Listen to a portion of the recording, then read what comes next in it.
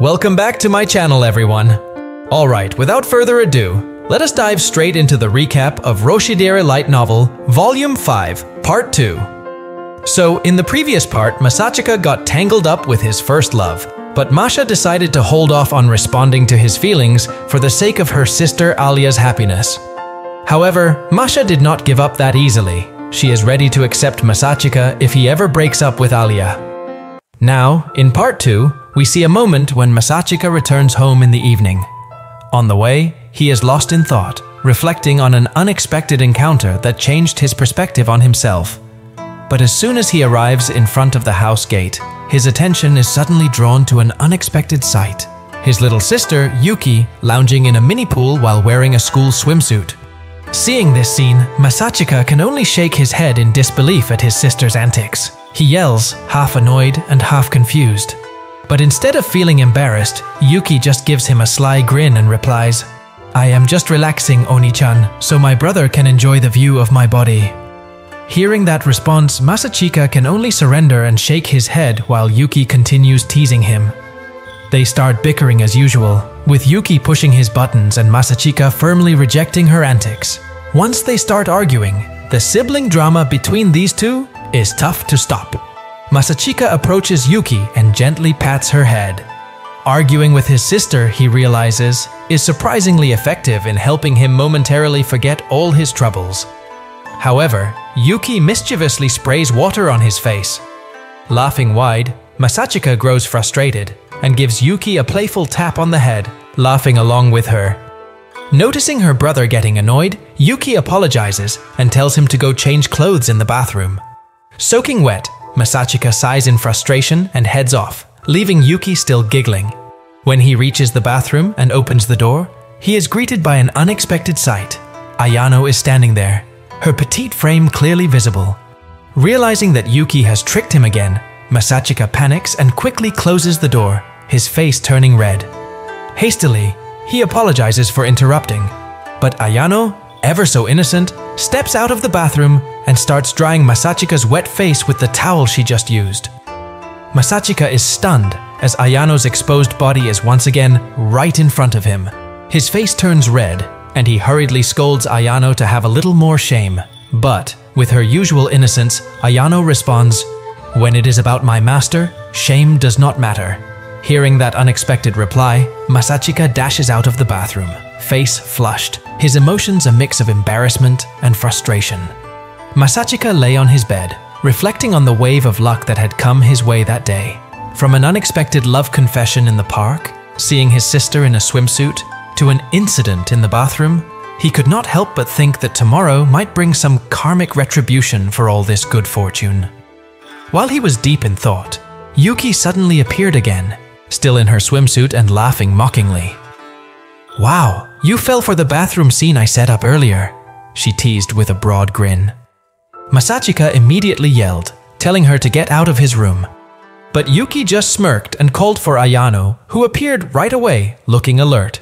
Yuki casually asked Ayano, "So, which parts of my brother did you see in the bathroom earlier?" Ayano, innocently, was about to answer, but Masachika quickly cut her off, ordering Ayano to take Yuki out of the room. Once things were quiet again, Masachika's mind drifted back to the incident at the park. He was still finding it hard to believe that Masha had held onto her feelings for him all this time. He remembered the old days when he had confessed to Masha and they had briefly dated, though he had thought of it as just a childish phase. But seeing Masha's sincerity still intact after all this time left him feeling touched. On the other hand, thoughts of Alya's feelings suddenly crossed his mind, making him feel even more conflicted on this day full of events.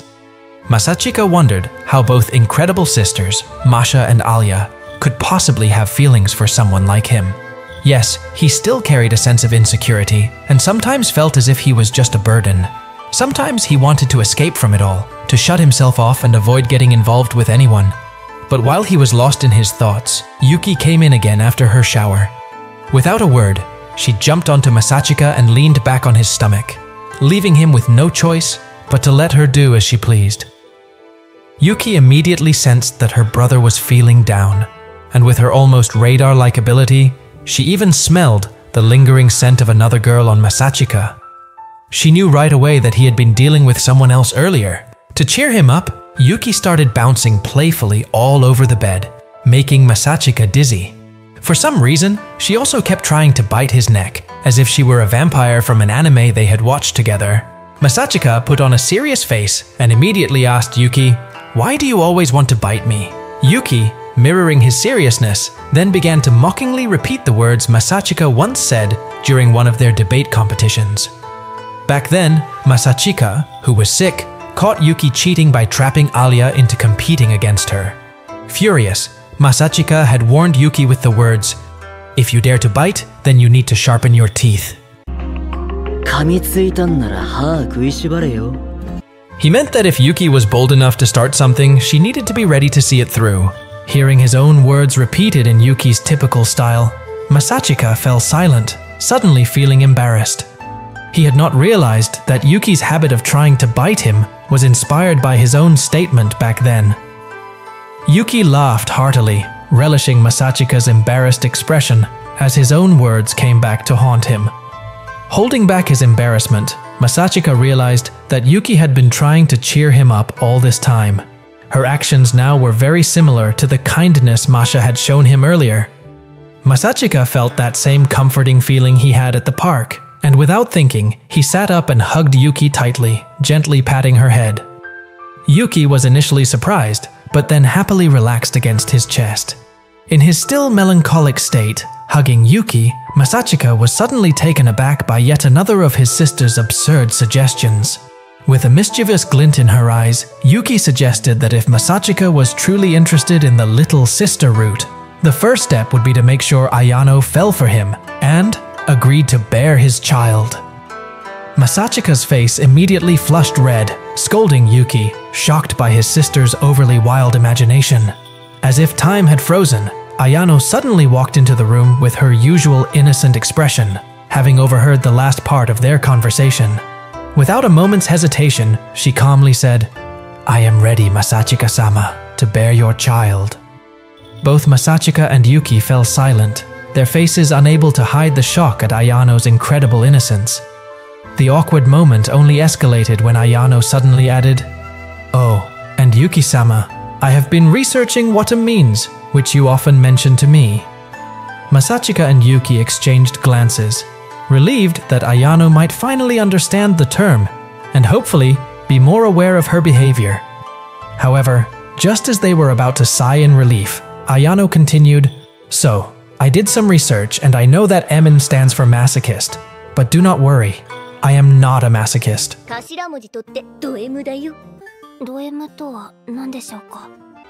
For a moment, Yuki and Masachika felt relieved, but soon after, Ayano added with a confident smile, "But if Masachika-sama and Yuki-sama would like it, I do not mind being stepped on or whipped anytime." Masachika could only cover his face with his hands, feeling the chaos grow even more intense.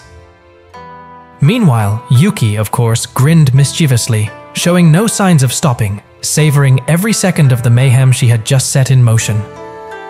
A few days later, Masachika and Alya were happily working on their summer assignments together. This time they were studying at Masachika's house, and since summer vacation started, Alya had been coming over frequently to study together. This time, they finished their work faster than usual. Normally, Alya would leave before evening, around late afternoon. But since they finished early today, there was still plenty of time before Alya's usual departure. This was where Masachika started to panic. Since Alya confessed her feelings, Masachika had not been able to joke around casually with her. Before, he could tease or flirt with Alya without a second thought. But now, knowing Alya's true feelings, he could not bring himself to make light of romantic topics. Realizing the atmosphere was becoming slightly awkward, Masachika felt lost. He could not just ask Alya to leave early. When he glanced at Alya, he noticed her twirling the end of her hair, as usual. Masachika knew this was a hint that she wanted to spend more time with him. But instead of responding, he froze, unsure of what to do or say. Masachika suddenly remembered his promise to Masha, that he would begin to face Alya's feelings sincerely. Whether he would accept or reject them, the important thing was to stop running from the truth. If he continued avoiding it, it would feel like betraying Masha's feelings, who had stepped aside for Alya. Masachika tried to build up his courage to finally start a conversation. But just as he was about to speak, another topic slipped out instead: their upcoming student council nominations. Realizing that he ran away again, Masachika could only curse himself in his mind for being too cowardly. On the other hand, Alya, who had initially hoped for a bit of affection, suddenly put on a blank face and replied with a flat tone. Eventually, they began discussing preparations for the student council president election, and Masachika felt relieved for the moment, as the topic was now safe. Masachika then mentioned that they needed to improve their communication going forward. He realized that one of Alya's weaknesses was her difficulty working in a team. Alya was indeed independent and talented, but when it came to teamwork, she lacked sensitivity. Thus, Masachika tried to help Alya develop her awareness of her teammates. Starting with small things, Masachika taught Alya to read his facial expressions, so that Alya could eventually understand Masachika just from his facial expressions alone. Masachika immediately asked Alya to read his feelings just by looking at his expression. Alya tried to guess, but she used Russian so that if she was wrong, Masachika would not know. However, since Masachika understood Russian, he quickly realized that Alya was still not great at reading others' reactions. Alya became a bit frustrated, especially after Masachika identified another weakness of hers. Masachika just chuckled softly, while trying to encourage Alya not to feel too down. However, Alya did not want to lose, and she turned the tables by challenging Masachika to guess her thoughts just from her facial expression. Masachika agreed, thinking it would be a good chance to give Alya an example. Alya began to mumble in Russian, recalling one of their experiences from the previous summer camp. She told him about a not-so-direct kiss they shared because they used the same spoon in the kitchen. Masachika, understanding every word, felt a serious attack from that story. Alya continued, even dropping hints in Russian that she actually wanted to be asked on a date by Masachika. Masachika, who understood her meaning, felt another huge impact and nearly failed to keep his expression neutral. Alya felt relaxed talking like that because she thought Masachika would not understand Russian. With a sly smile, Alya teased Masachika, calling him a coward who would not dare to ask a girl out first. Then she asked if Masachika could guess what she had just said. Now, Masachika was faced with two choices. The first option was to be honest and tell her that Alya was likely hinting at wanting to go on a date with him. But if he chose this, Alya might realize that Masachika had understood Russian all along, and she might be incredibly embarrassed because all her feelings had been exposed. The second option was for Masachika to pretend not to understand and just go along with Alya's game. However, the risk was that Alya would definitely tease him again, thinking that Masachika was not perceptive. After thinking for a moment, Masachika decided to go with the second option and pretend not to understand. Seeing Masachika's clueless reaction, Alya immediately put on a victorious smile. She even chuckled softly, glancing at Masachika with a satisfied expression. On the other hand, Masachika could only accept this humiliating defeat with resignation. Alright, the first method had failed, so Masachika decided to try something else. He thought of teaching Alya to communicate using signals on the palm of the hand. The plan was for them to tap each other's palms to spell out words or phrases they wanted to convey. But as soon as Alya heard the idea, she was visibly shocked. She realized this meant their hands would often be in contact in the future. Masachika was confused by Alya's reaction, as he had no other intentions beyond practical signaling. A bit shy, Alya finally extended her palm, and Masachika began to put his idea into practice. He gently tapped his finger on Alya's palm, trying to form a secret code between them. Alya, however, began making playful sounds each time Masachika tapped her palm, disrupting his focus. Each time he tried to be serious, Alya would make a teasing sound again. So, as one could say, Masachika's mental resilience was being thoroughly tested. After finishing their secret code tapping, Masachika looked at Alya and realized she had been holding back her embarrassment the whole time. Even though Alya understood the intent behind the code well enough, her expression seemed to convey that her mental state was also affected by the intense closeness. Then, with a flushed face and a soft voice, Alya said, "Masachika, you are so perverted." Masachika froze in place, baffled, since his intentions were genuinely innocent with no ulterior motives. However, he started to realize that if this method continued, he might have to prepare to hear Alya's teasing more often. Masachika quickly let go of Alya's hand, worried he might get slapped. With a hint of apprehension, he asked, "So, did you understand the code just now?" Alya, her face bright red, only nodded shyly. Masachika felt relieved that they had finally found a suitable way to communicate. Yet, he also realized there was a price to pay. He would have to brace himself to hear Alya's ASMR teasing more frequently in the future. After that, they spent another hour together. Masachika allowed Alya to practice tapping on his palm, or rather, he was forced to let her. Alya seemed very pleased, happily tapping on Masachika's palm until she finally felt satisfied. So that's pretty much the content of this light novel, Roshidere, for this time. What do you think? If you enjoy stories like this,